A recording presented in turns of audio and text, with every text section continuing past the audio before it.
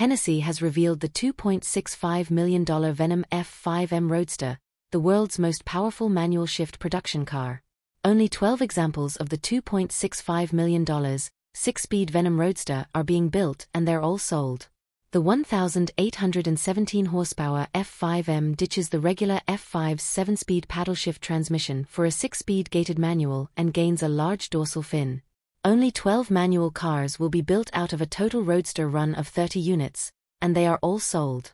Former JLR chassis guru Mike Cross once told me he thought it was no bad thing that there weren't many 500-plus HP cars available with manual transmissions because, with that much grunt on hand, drivers had enough to deal with. Heaven knows what Cross would make of the new Hennessey Venom F5-M, which has a 6-speed manual transmission and a whopping 1,817 horsepower, 1,842 PS. The world's most powerful manual shift production car is based on the existing Venom F5 Roadster, but swaps that car's 7-speed automated manual for a true 6-speed manual with a billet aluminum shift gate. That's hooked up to the same 6.6-liter twin-turbo V8 and makes the same power and 1,193 lb-ft, 1,618 Nm of torque. It sounds like an insane idea, and that makes it a great one in our book.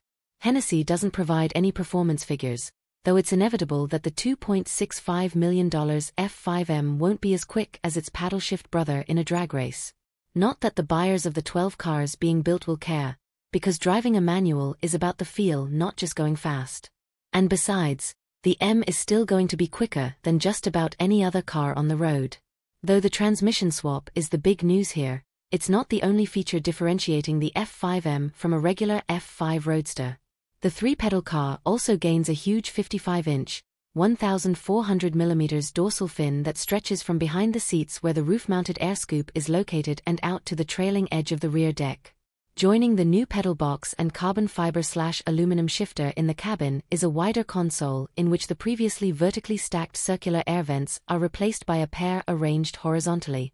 Carried over is Hennessey's yoke-style steering wheel that features plenty of buttons but no top section to spoil the view of the rectangular digital gauge pack. This is a car for bold and brave driving enthusiasts who like their hypercars to thrill with wild power, dramatic design, and an experience behind the wheel that is incomparable to anything else on Earth.